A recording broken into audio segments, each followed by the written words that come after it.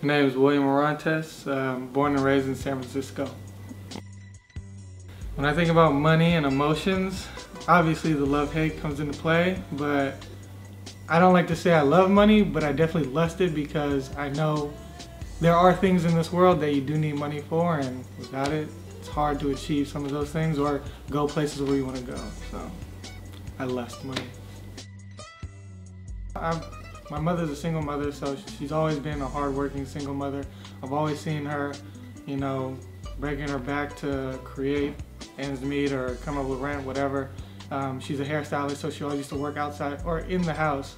So I always seen her doing her like little business deeds and everything. So that's where I kind of picked up on money and the importance of money. My first year in college, when I moved out, I all of a sudden had to pay my own bills, rent, food.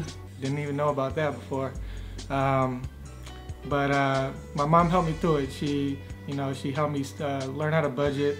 If I needed money, she would send it to me. And she always told me to not worry about it too much, that it'll come if it really needs to. So, my mother. Find yourself first and then worry about the money later, because then it'll go hand in hand. Awesome. Yay!